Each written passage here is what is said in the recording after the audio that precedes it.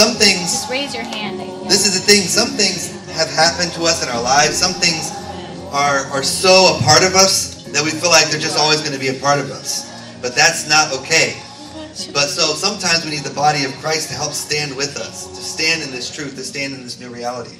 So if you would just want Linda to come and stand with you and pray that the Lord touch you and set you free. But it's your job, guys. It's your job to settle that matter once and for all. The Bible puts it this way in Romans. Consider yourself dead to sin and alive to Christ. So one day the Lord said, I want you to look up that verse, consider. Because when we think of the word consider, it kind of just means in our head like contemplate on. Like I'll think about it. Okay, I'll think about the fact that I'm dead to sin and alive to Christ. But that's actually a really bad translation of that word. So what Paul actually meant to say was settle this matter once and for all. Settle it once and for all.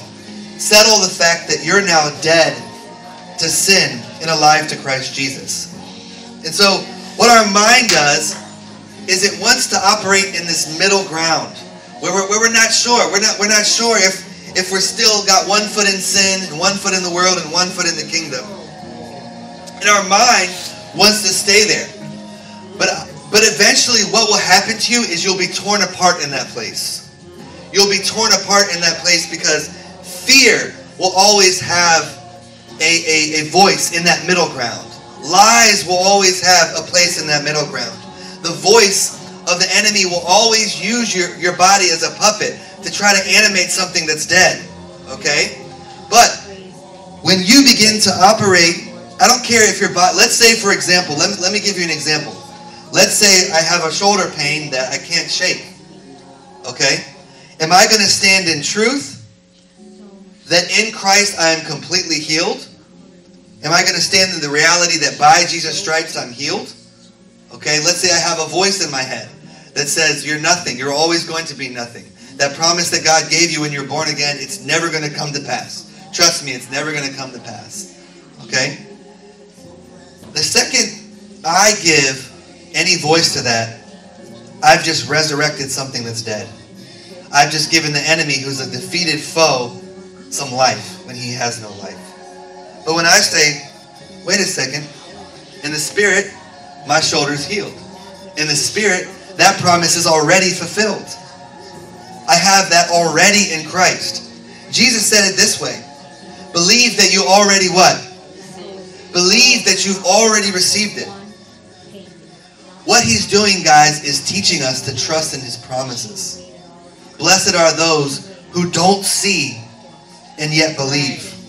And then faith, when we begin to practice that reality, practice the reality of who we are in Christ based on the Word of God. Okay? Jesus was in a desert about half dead, not eaten for 40 days. In the most weakest possible place you could possibly be. Like weak, hungry, about to die. But he stood on the Word of God, his sword. And the Word of God says this. The Word of God says that you are sozoed, that you are blameless, you are whole, you are delivered, you are set free, that you're healthy, that you're strong, that you have the mind of Christ, that you're actually the righteousness of God in Christ Jesus, that you're so one with Jesus that now God wants to use your life to prove that God is real. That's what it means, that you're the righteousness of God in Christ Jesus. So when you got born again, your spirit was made one with God's spirit.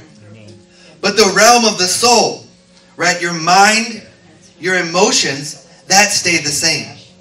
And that's where God takes your hand and he goes, I want to show you what happened to you when I came into your spirit. I want to show you how I see you now. I want to show you who you really are. And as you behold me, you're actually going to see who you are. As you behold and worship me, as you receive revelation of who I am, everything that I am is going to become everything that you are. And everything that you are is going to become everything that I am.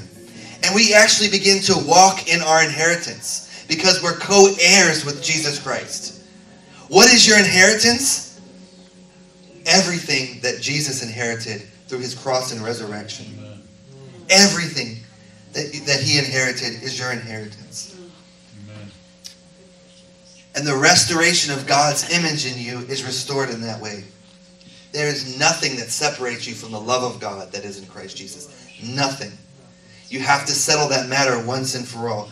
No matter what circumstances come in your way, no matter what tests. And that is how you begin to rely on the love of God that he has for you. It's finished. So we have to stop asking things of God that he's already given us and start to preach to ourselves. Start to proclaim over ourselves what he's done for us.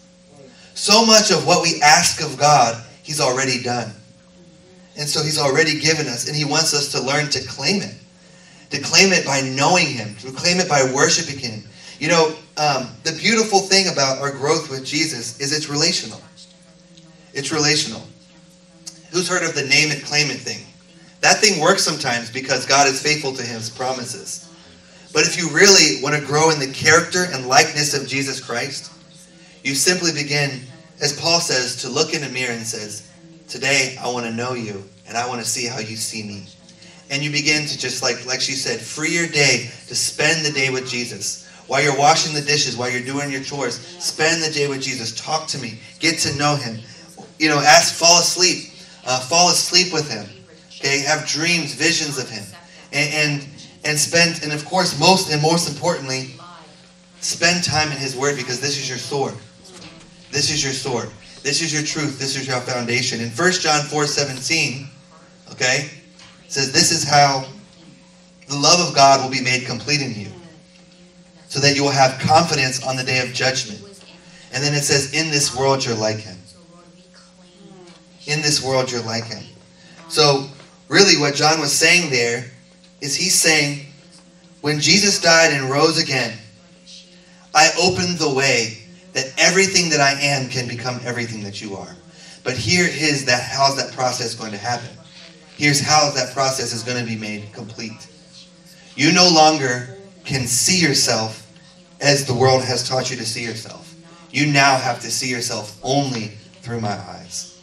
So when the Bible says to regard no one from an earthly point of view, who's the first person that we should no longer regard from an earthly point of view? Who's the first person?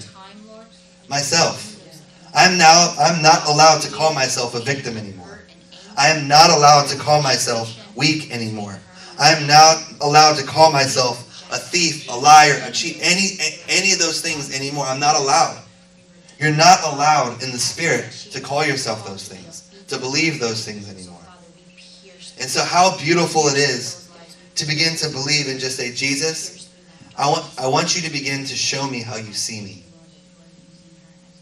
I want to begin to show my wife. I want to begin to see my wife with your eyes.